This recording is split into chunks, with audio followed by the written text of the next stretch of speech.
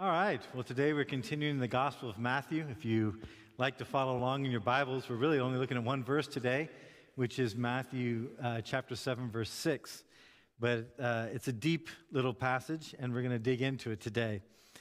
But as you know, there are some scriptures in the Bible which are difficult to understand. Sometimes we read them, and sometimes they're difficult just because the concept is difficult. Sometimes it's difficult because it doesn't seem to make sense in our kind of cultural setting. Sometimes things get lost in the translation of time and context. And sometimes, though, they seem out of character for what we expect from Christ. Let me give you an example. We're told in the book of Romans, chapter 1, verse 16, the Apostle Paul is writing to a church which is divided over between the Jewish Christians and the Gentile Christians, which means non-Jewish. And he says this, "I'm not ashamed of the gospel, because it is the power of God for the salvation of everyone who believes, first for the Jew, then for the Gentile." Now, I'm a Gentile, and when I read a passage like this, it doesn't really bother me. I don't feel like a second-class citizen because Jesus came first for the Jews, then for the Gentiles. I'm just glad that I'm part of the party and that and I joined in, and he called me to be part of his life. So it's a concept like this that we don't really have a problem with. But sometimes there's stories in the Gospels which illustrate these concepts which seem to be difficult for us to understand or to accept. For example, in Matthew 15, and we'll get to this one in a couple months, we'll really look into it. But here's a story that illustrates this idea that Jesus came first for the Jews, then for the Gentiles. It says, a Canaanite from the vicinity came to him crying out, "Lord, Son of David, have mercy on me. My daughter is suffering terribly from demon possession." Jesus did not answer a word. So his disciples came to him and urged him, "Send her away, for she keeps crying out after us." He answered, "I was sent only to the lost sheep of Israel." The woman came and knelt before him. "Lord, help me," she said. He replied, "It is not right to take the children's bread and toss it to their dogs." "Yes, Lord," she said, "but even the dogs eat the crumbs that fall from the master's table."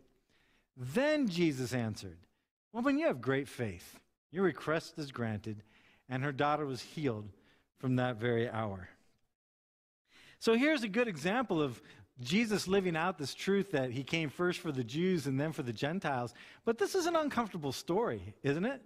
I mean, it's not the sort of one that you would use to first introduce someone to Christ. You know, if you're going to say, "Let me tell you about Jesus, read this story," it's not the one you would pick first because it seems a little awkward. Jesus seems dismissive. He basically calls her a dog, which is no compliment. Especially in the Jewish world, dogs are unclean. And so this is a difficult story that lives out a truth that we really don't have that big a problem with. And the reason why I'm talking about this is we're going to come back to it because there's a lot of hard sayings in the Bible. There's a lot of difficult things which are hard to understand. And I like them. I like these awkward stories because it tells me that someone hasn't gone into the Bible to try and edit it, because there's a lot of things we would edit out of the Bible out of our own humanity. This story is probably one of them. We would just say, let's just set this aside. There's no real need for this to be in there, so let's just set it aside. There's plenty of other stories that illustrate Christ's love, his ability to heal, his power over demons. We don't really need the one where he tells this poor lady who's coming begging for her daughter's life, "It's not right for me to give the children's bread to the dogs." But it's in there. So is King David's mess ups. So is the fact that Moses murdered somebody. So is the fact that Noah got drunk and passed out naked. You know, there's a lot of things in the Bible that are in there that we would probably edit out if this were up to us. And I'm glad that they're in there because it tells me that the Bible is an honest book. It's an honest representation of what humanity is like. And therefore, I'm going to put my faith in it. It's an honest representation of what God is like. So today we're going to look at one of the difficult little passages that Jesus says. And this isn't nearly as controversial as the one we just looked at, but this is out of Matthew chapter 7, verse 6. And we're going through the Gospel of Matthew in case you're joining us for the first time, and we're just making our way through it. We're in the Sermon on the Mount, which is chapters 5, 6, and 7 of the Gospel of Matthew. And it's really an essential part of of our faith because it's basically a handbook on how to live this out. And Jesus says this, in the midst of talking about trust and relationships and love and where you put your hope, he starts kind of throwing out these little parables, these little proverbs, these little short wisdom statements, and then he brings in some parables around them. And chapter 7 is kind of a mix of proverbs and parables and stories. He says, do not give to the dogs what is sacred. Do not throw your pearls to the pigs. If you do, they may trample them under their feet and then turn and tear you to pieces. This is one of these verses that I think a lot of us are familiar with, and we use it in kind of the vernacular sometimes, especially among the church. But it's funny, commentators don't really talk too much about this verse because Jesus never really explains what he means. You have some people say what this really means is that you shouldn't give those things which are important to people that aren't going to appreciate them. I mean, it's obvious that he's not talking literal here. I didn't need the Word of God to become incarnate as the Son of Man to tell me, don't take my jewelry and throw it to pigs. So I know that this isn't a literal thing. But some people said, well, this is what he's talking about is that you shouldn't take those things which are important to you and give it to people that will find it unimportant because they'll mistreat it. There's something to that. I think that's kind of on a superficial level. Some people say this is talking about the Gospels, that you shouldn't go and take the Gospels to people who aren't going to care about it. And they'll use the example when Jesus tells his disciples when he sent them out 2 by 2. So if you go into a village and someone is there, a person of peace is there, and you go to their home, you say, the Lord's blessing me on this home. You do your work in the village. But if there's no one there that accepts you, you walk away from the village, you shake the dust off your shoes. And he says, it'll be better for Sodom and Gomorrah than for those villages. But I look through the overall context of the Bible, and I don't see the idea of withholding the gospel from people with bad attitudes as a normal thing to do. I mean, the Apostle Paul goes out, and he lists kind of the difficulty that he underwent, being shipwrecked and being imprisoned and being beaten, and it never discourages him from sharing the gospel. He gets angry. One time, it's funny, there's one time he gets angry because he used to always go to the synagogues. And he has this outburst because he's just so sick of them always rejecting everything he's saying that Paul actually says, from now on, I'm only going to go to the Gentiles. I'll no longer go to the synagogues. And then the very next time it says he goes to, the first place he goes is to the synagogue. And so the idea that Paul even just kind of gave up on the Jewish people isn't true. He always went to the synagogues first. I believe that this is a bit deeper than all that. Because when you look at the context of what we've been going through in the scriptures, where we've been looking at the idea that God loves us, God implores us to trust him, and we find that a difficult thing to do, that I believe that what he's talking about here, when he says, for example, do not give to the dogs what is sacred, he's assuming you have something already sacred in your hands. It's not like you're going to find something then throw it away. The assumption is you already have it. And he says, do not throw your pearls to the pigs. The assumption is you already have something that is precious. You already have something that is sacred. And what is the precious and sacred thing that we all have? Well, you are all created in the image of God. You all have been blessed with a soul and a faith. And these things are precious. And as a person created in the image of God, you hold within your hands something sacred. You're sacred. You are that pearl. And like a pearl, which actually is formed when the oyster has this irritating grain of sand, that's how pearls are formed. An irritating grain of sand gets into the oyster, into its shell, and it creates this. He puts this kind of coating around that irritating grain of sand to make it smooth so it's not irritating. You are precious, but you are broken. You're kind of jagged on the edges. You're not 100% exactly right, and something has to come and make you into something more, but you are precious. And I believe that what this is really talking about is the question of where do you put the sacred you? Where do you put your faith? Where do you put your trust? Where do you put your heart? Because you have a world out here that wants to take it from you. It wants to take it. It wants to entice your desires. It wants to consume your life. It wants to use you. And it will take as much from you as you're willing to give it. And the world feels no compulsion to give it back. And this can be in a lot of different things. It could be in the area of relationships. Sometimes relationships can be toxic, but we love the person, so we pour ourselves into that, and it ends up consuming us and hurting us. Sometimes it could be a job that is just mind-numbing, soul-deadening as you're just plodding day by day to the grave. Sometimes it can be entertainment, which you really enjoy, but it is corrosive to the preciousness and the sacredness of who you are. And just like the story I told you where we have this concept which is simple, Jesus came first for the Jews, then for the Gentiles. We kind of go, it's no big deal. Yeah, great. But then we have this story which presents it in such an awkward way. Life does that with this whole idea of faith and trust. It's easy for us to say, we should put our trust in Christ. We should put our faith in God. It's easy to say that. It's a concept I think we would all agree with. I don't think anyone here or out there, if we were to say, should you trust God, yes or no, anyone's going to stand up and go, no, we shouldn't.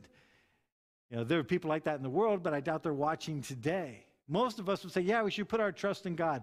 We should put our faith in God. It's a concept which is fairly simple to grasp. But when it comes to the reality of living it, that's a whole different story sometimes. That's where it becomes hard. That's where it becomes painful.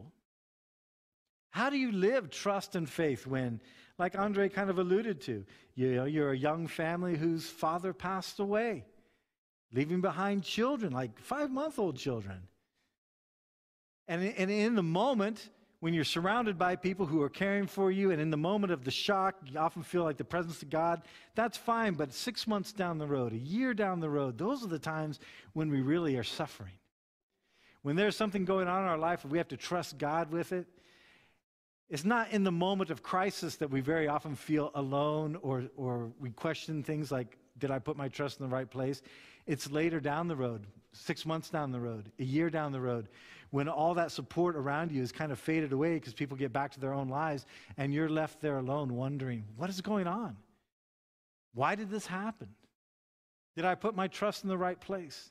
Did I put my faith in the right place?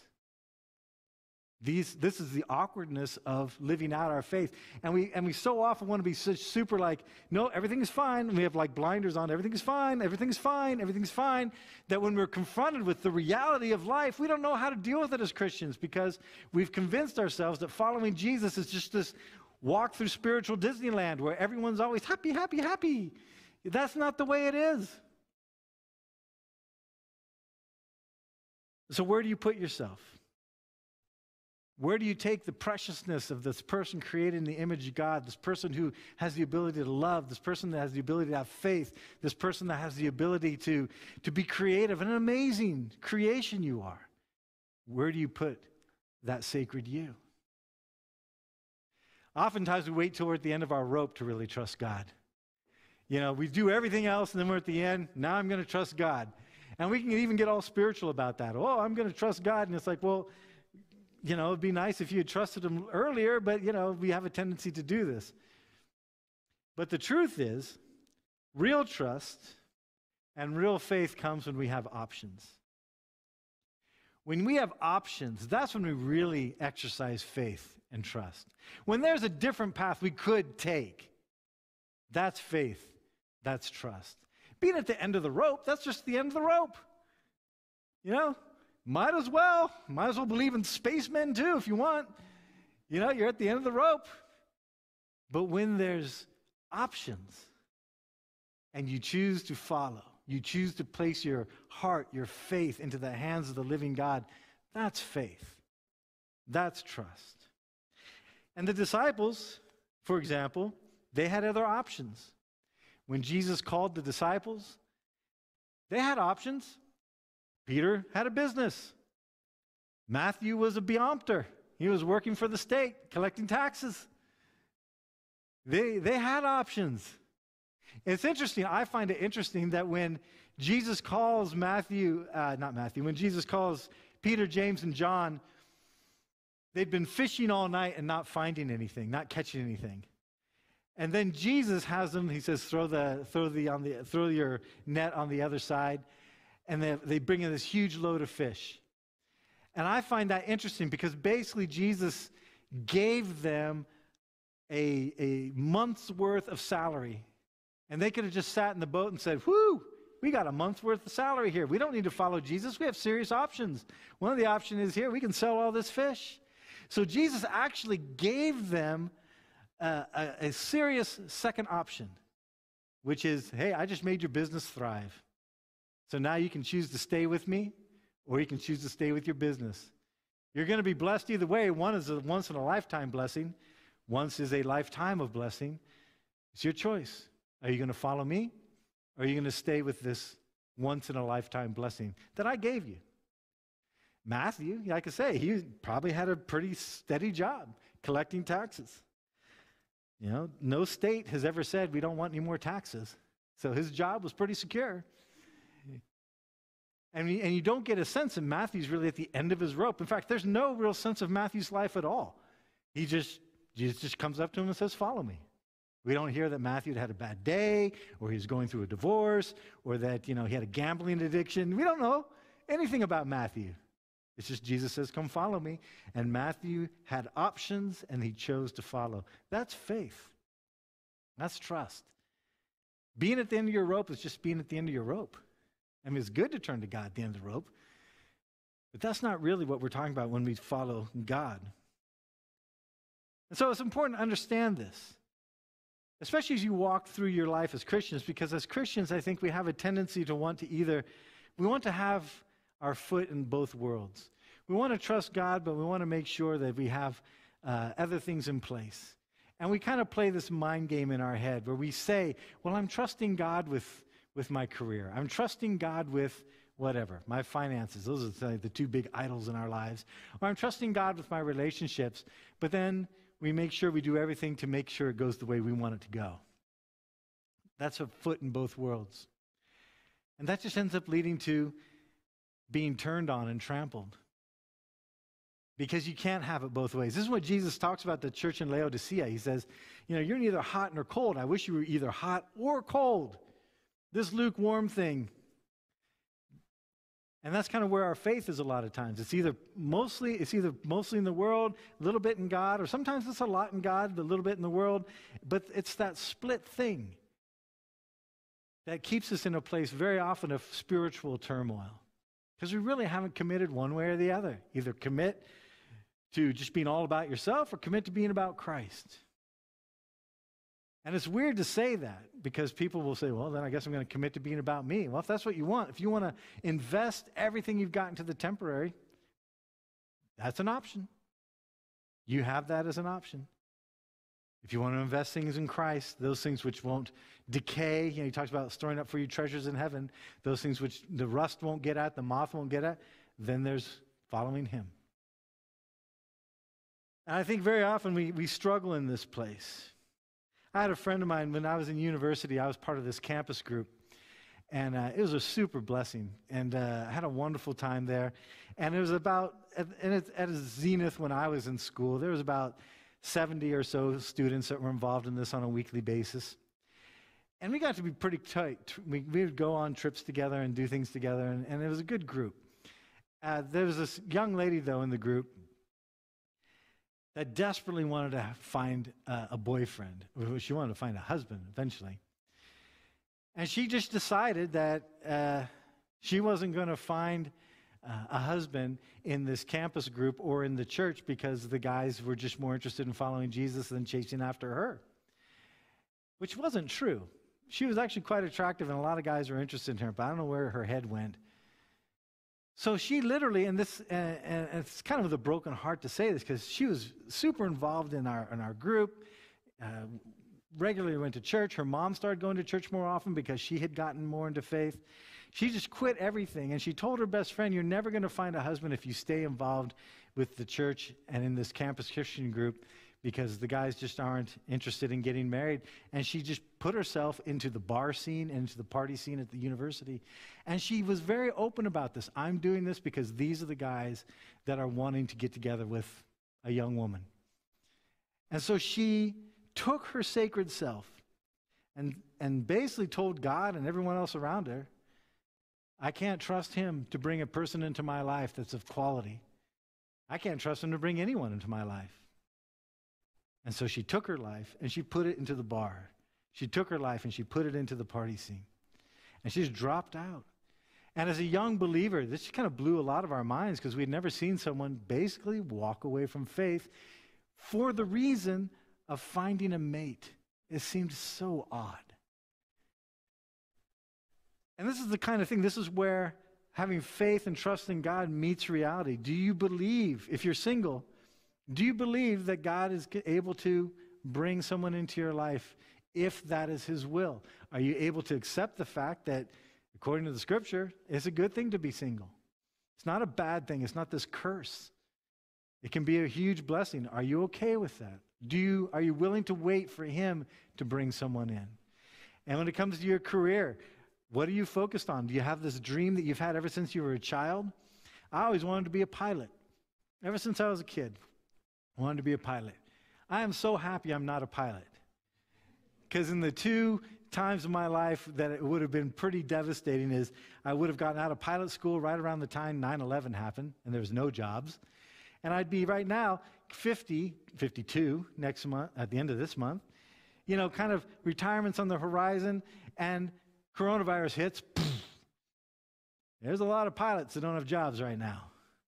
There's a lot of great things about not being a pilot, but that was the dream I kind of had. In fact, I went through a time of burnout. I was going to quit the ministry. I was going to become a pilot. And you know what God said? He said, you can do that if you want.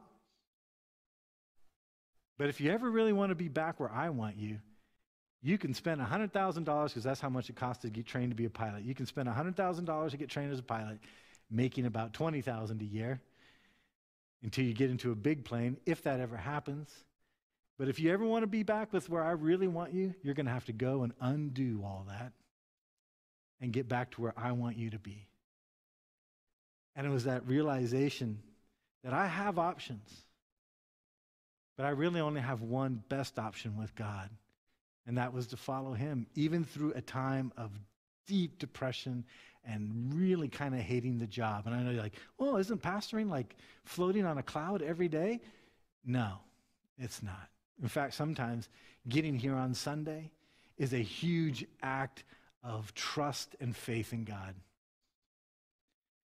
So how are you going to live your life? You can't live it halfway. If you live it halfway, you're going to be trampled. That's what it talks about. You're going to be trampled on your feet. They're going to turn. Life will tear you to pieces. I've told you the story before. My pastor in college was a Green Beret. And he was a fascinating guy. And he was a Green Beret in the Vietnam era. And he told a story one time, and I've told you this story before, so forgive me if you've heard it before.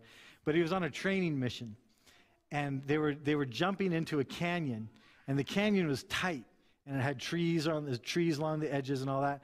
And the exercise was to jump in at night into this canyon and land, get on the ground, and then get on this helicopter that was supposed to be waiting for them. And so as they jump, they're supposed to be close together because they're supposed to hit the ground pretty much as a team. Bam, bam, bam, bam, bam, hit, get ready and go. These are Green Berets.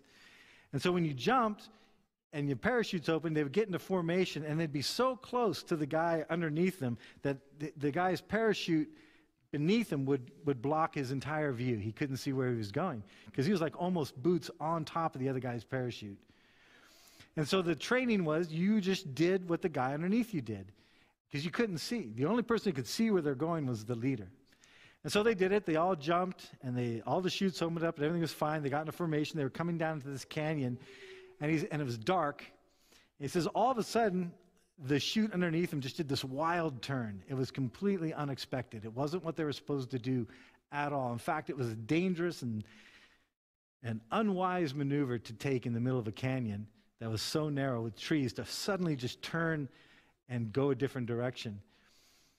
But his training, all that went through his head, but his training just kicked in, and he turned, and everyone turned. And he said, as the guy's parachute went around and he began to turn, he could see that the helicopter that they were supposed to eventually go to had landed in the place they were supposed to jump.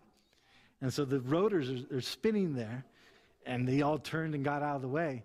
And if one of them had decided, the guy in front of me is doing the wrong thing, I'm going to just keep going, then everyone else underneath him would have just went behind him, would have just gone right into the rotors of the helicopter. And it's always stuck with me, that story, because it's this idea of just radically following. Following even when it makes no sense. Following when it says, this doesn't seem right. Following when faith would tell you, this is the wrong outcome. Following when trust says, I've been betrayed. But you follow anyway because the one leading the way knows where they're going. The one leading the way can see things that you can't see. He understands things that we can't understand. And that's often what it feels like to follow Jesus. You put your faith and you put your trust into a person that sometimes says things which are kind of like, what? Does things which seem crazy. But he knows what's going on. He's the very Word of God made flesh. He has a perspective and understanding of life and death and life again that we don't have. And if we're going to be Christians, part of being a Christian is trusting Jesus. Trusting him. And as simple a concept as that is, we all know that living that out can be messy. It can be hard. It can feel like betrayal. It can feel like faith left unheard. It can feel like prayers given but unanswered. But if we trust him as we go into that valley of the shadow of death, which it feels like we do sometimes, and we go into these dark places, he will navigate us through it. And it may not make sense at the time, but in hindsight it makes sense. And let us never forget that we are following a person who was crucified. That does not look like success in anyone's category of success, to be nailed to a cross and hung naked and mocked. That's no one's definition of success. The only reason why we even look at it with any kind of hope is because of the resurrection that followed it.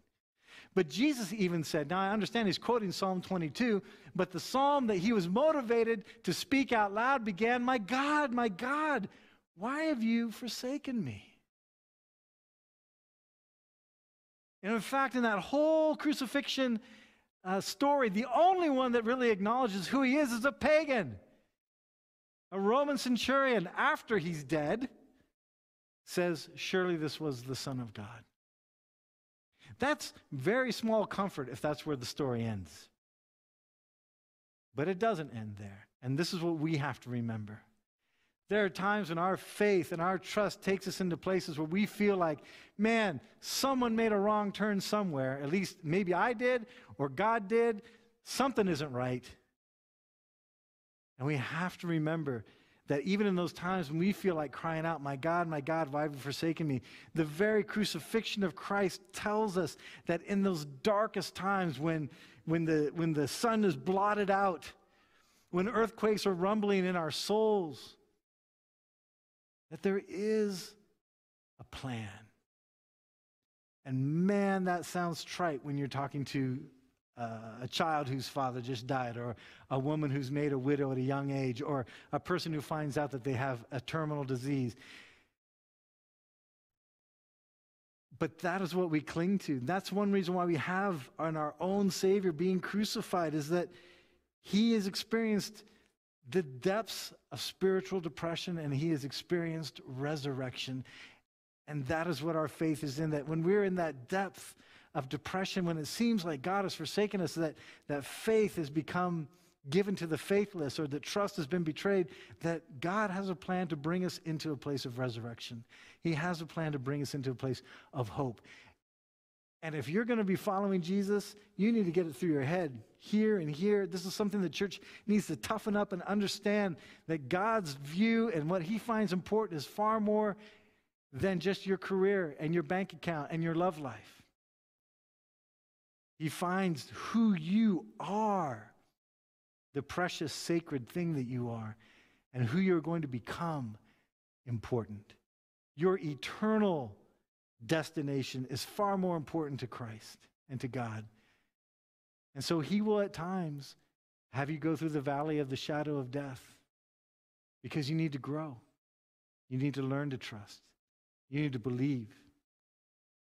And you need to be an example, frankly, for others to look at and follow too. And so it's hard sometimes. Some of you walk very difficult lives. Some of you, it's become so normal that you kind of forget about it. Some of you have not really suffered a thing yet.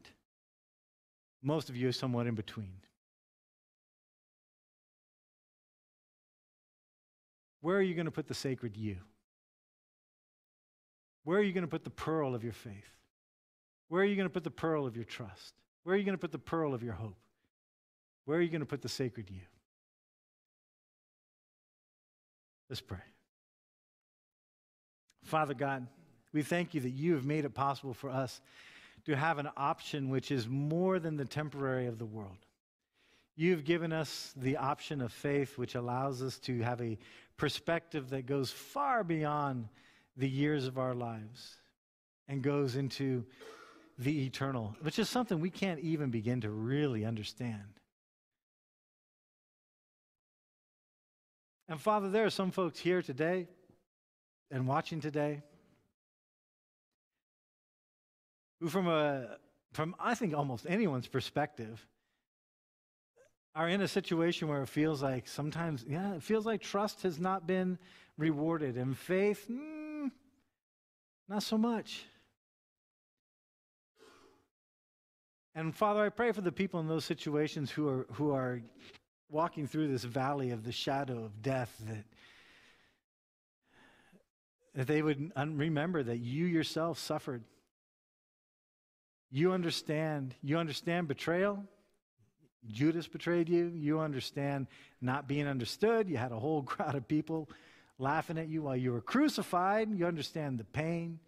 You understand the fear. You understand what it's like to be beaten and whipped. You understand what it's like to be not understood, to have your brothers say, not believe in you, your half brothers, it's just, you understand.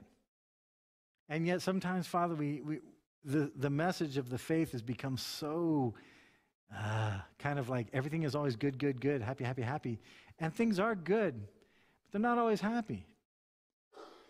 And Lord, may we trust you to follow you through those times which aren't very happy, knowing that you instill within us, in spite of the darkness, a joy that cannot be quenched through the power of your Spirit.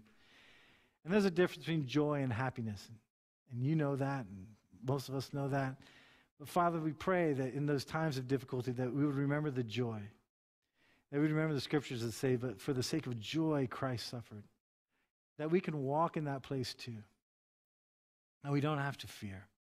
And Lord, for young people and older people and people of all types who may be questioning, where they want to invest their life and who they want to invest their life in, Lord God, I pray that your Spirit would guide them and walk with them. Not everyone has to go into vocational ministry, but everyone who's a believer needs to be where you want them to be. And so, Father, I pray that you would help people to trust you. Help me to trust you, to be where you want us to be. Because in that place, we are being prepared for glory. And we thank you and we praise you for who you are, for the awkwardness of the word sometimes, the scripture stories, for those things which are hard to understand and yet deep as we go into them. We thank you for it all. We thank you for it. We thank you for the good days and we thank you for the bad days. We sing about it. You give and take away, you give and take away. It's easy to sing about. It's hard to live. But we thank you for it. In Jesus' name, amen.